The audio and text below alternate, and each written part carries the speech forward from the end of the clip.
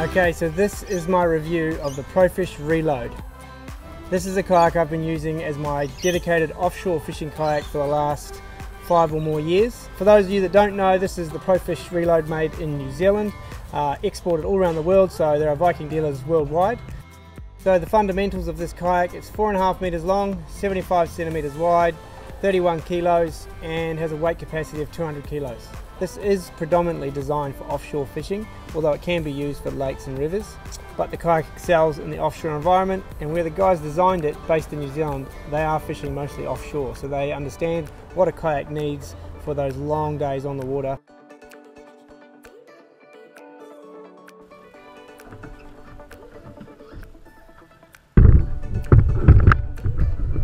The Profish Reload probably has one of the best tackle management systems I've ever seen in a kayak. This tackle pod system really is a clever idea. It's completely removable. The pod can lift in and out, so you can load your tackle the night before, or when you're unpacking you can throw this straight into the back of the car. This tackle pod is self-sufficient.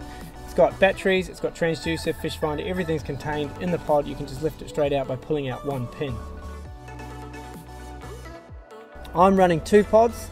This is the good thing about this system. I've got one pod dedicated just with my main tackle storage, and I've got another pod dedicated for live baits. So we've got the normal tackle pod that comes with your Profish Reload, then you can buy the twin tackle pod, which is great for live bait fishing.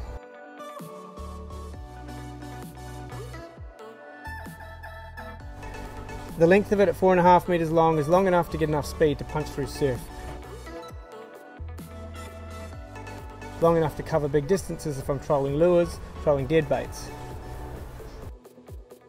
But it's not too long that it's hard to manage when you're in that surf zone. So at 75 centimeters wide, the Profish Reload is an extremely stable kayak.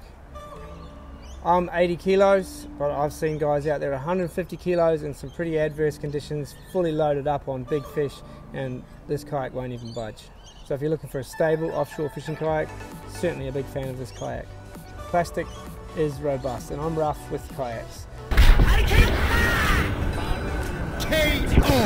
And Viking Kayaks stand by their product so much they put a 30-year warranty on it. So the seat position, for those long days on the water, I really love the seat position. It's a nice low seat position, so your centre of gravity is nice and low, you feel low and connected to the boat, the back of your legs, your butt and your heels are really connected with the boat. You'll notice I don't have a backrest. It comes with a backrest. I don't wear a backrest. I use a foam seat cushion. It's all I need for padding, because the lower lumbar support that comes built into the kayak is more than enough. And when you're bracing against these foot pedals and driving yourself back into that lower lumbar support, you're really engaged with the kayak. Add thigh braces to that and it can really lock you into this kayak and be super responsive. I'll talk about the thigh braces in a second when we talk about surf, but I want to go over to the foot pedals. This foot pedal system, I've used a lot of kayaks over the years. This foot pedal system is probably one of the best. You can still brace to get that leg drive, so the foot pedals aren't actually sliding, and then you just gentle touch of the toe mechanism will steer the kayak. The rudder is slightly different to any other rudder I've used, and like I say, over this last 5+ years I'm very used to this Viking angler rudder system, and I find it as responsive, if not better, than some of the longer, deeper rudders that you see out there. If you're paddling over lines and weed, it doesn't snag on that rudder, and if you're fishing in shallow areas, that rudder doesn't get caught, it just kicks up and flicks back down. So the boat comes standard out of the factory with some really good accessories that you're going to need. So we'll start with the rod holders. You've got 4 flush mount rod holders behind you, and you've got 2 in the cockpit. These 2 in the cockpit are great as your working rod holders when you're landing a fish or changing lures.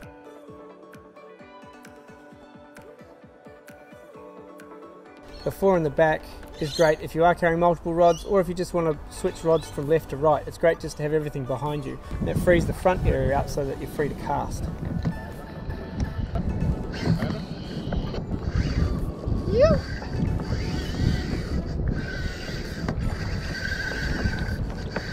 We got one. That was awesome. Did you see that? You've got basic things like paddle holders either side of the kayak, but out there when you're chasing fast moving fish that hit hard and they run with all your line, you need to get that paddle down fast. So those toggles up the front, I slide my paddle underneath those and then just deal with the fish and then move my paddle if I need to later. The storage options are really great in this cockpit. I've really focused on everything happening in this working area to make it practical for you. You've got a centre well between your legs, 6-inch hatch with a bucket. You've also got two behind you. They're great for, I put my leader and my food usually goes behind me. Now the one between my legs, what I use that for is for all my wet tackle. So if I'm changing lures, I'll drop them in there and I'll wash it out when I get home rather than contaminating my fresh tackle. The front hatch on the Profish Reload is a nice big oval hatch. That's fantastic for storing my sea tug trolley. I can pull apart my sea tug trolley and put it inside that hatch and take it out on the water with me. It's not going to fit, bro. You needed the bag. You needed the bag. I need the bag, God. Honestly. The fish storage that I go for majority of the time for offshore is the insulated fish bag. This well is a large well. There's 3 different fish storage options. I do have all 3 of them. One's the insulated cover, one's the insulated fish bag, and one is the chill pod. I don't use the chill pod as often here on the Sunshine Coast punching through the surf because it's slightly heavier and I'm catching quite long pelagics and they don't fit as well in that chill pod. So the insulated bag is more than adequate and it's a bit lighter when you're punching through the surf. I'm always running Railblazer rod holders in the front. Now, why I have those Railblazer rod holders, this time I've got the rod tubes. Sometimes I'll run the rod holder too, but mostly I now run the rod tubes because they actually set the rods and the reels a lot higher. Why I have them in the front is they're a great place to park your rod when you're changing a lure or you're changing a bait or even landing a fish. Just park your rod right there in front of you and it drops your line right here in your seat. Now, what they're also great for is trolling. I actually prefer to troll with the rods in front of me because I can see what's going on. I'm not going to hit the rods with my paddle and I can see when a fish strikes and I can easily grab that. And when you're offshore and the wind blows up and you really need to hammer down and get into a very strong paddle stroke, I will move my rods behind me, which means I can really get into a strong forward paddle stroke and not worry about hitting those rods. Having 4 flush mount rod holders behind you really makes that easy. Now my gaff, sometimes these rod holders are all committed so there's nowhere to put my gaff. I've added a starport up the front and I'm using the gun hold from Railblazer. That straps that gaff down nice and tight. I can paddle through the surf without that thing getting knocked off. And it's always right there when I need it and easy to undo and grab when I'm ready to gaff a fish. There's a Spanish mackerel.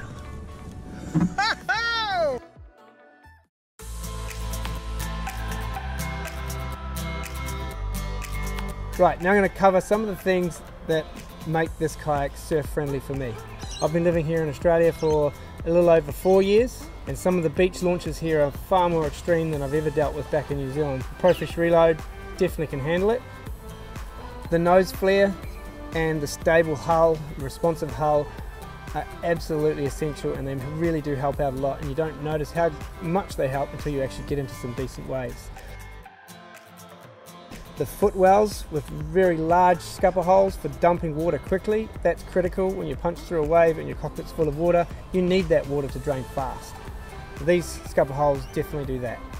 All of the built-in hatches are watertight. The only one that I needed to add some of the water tightness to is the tackle pod lid. With the Profish Reload, it does come with these rod grooves on the front of the kayak. What I've added to the front of this kayak is some little grey toggles. That allows the rod tips to slide easily underneath that bungee. I've also added some straps to the tackle pod lid, which allow me to strap those reels down. It also pulls the lid down, and on the insulated foam that I've put around the lid, it pulls that down and seals that tackle pod up and secures the rods. Now when I'm going through the surf, what I do, I simply strip my reels off the rods, run the rods flat. I can run 4 rods on this system. If I pull off the rod holders and the sounder, put them either in the pod behind me or in the front hatch. All my reels go inside a nice little dry bag which either goes in the hatch behind me or up the front, and then the rods go down. That means everything stays nice and safe and dry. And if this kayak ever got rolled, I know nothing's going to get damaged. It doesn't take long to strip your Railblazer rod holders off and your fish finder. I spend about 10 minutes behind the surf zone just stripping everything down. One of the most essential surf friendly additions to my fishing kayaks are the thigh braces. If you haven't seen my series of videos on surf, then you need to go and have a look at them. I talk about these thigh braces and how they help a lot, and they lock you into the cockpit just like you were in a sea kayak.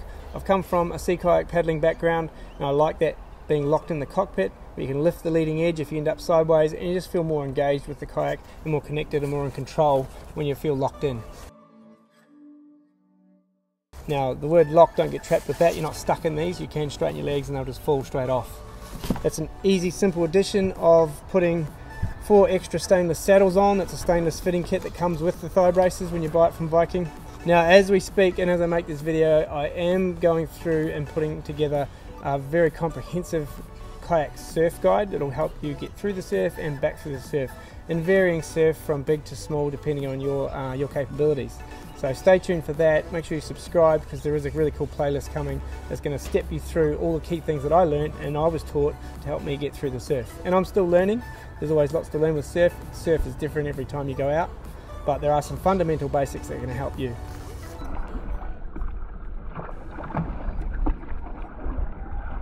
Key additions that always goes on my kayaks is the camera booms from Railblazer. 2 places that I really like to have my camera booms. One over the back, over my shoulder, as you see here, which is the Camera Boom 600. Now the other angle I like to catch if I'm running 2 cameras is up the front. I put a Starport HD up the front here, and I can turn that camera a little closer to get pictures of my fish, and it's also nice and close when I need to talk to the camera.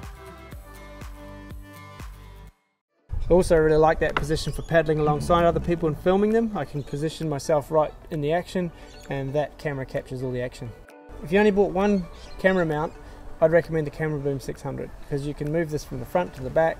You can take it out of your hand, out of the mount, and you can put it under the water. It's just such a simple system, and the Railblazer Starport system it's not expensive. You can have a few extra starports around the kayak, which means you can reposition your camera if you need to. So I think I've covered a lot of the things that I love about this kayak and things that might help you when you're deciding to buy one. I was involved when they first launched it. I got one of the very first ones and absolutely fell in love with it. There's so much you can do with it. It's so versatile. It's a great kayak to use when you've got the family as well. If you've got the one kayak and you're taking it with you on a family trip, there's heaps of room on this kayak to throw your kids on. So that's my take on the Profish Reload from Viking Kayaks. Check it out, vikingkayaks.co.nz, that's where they make them. Also available in Viking Kayaks in Australia, USA, UK, France. They're everywhere. I'm sure you can find one wherever you are.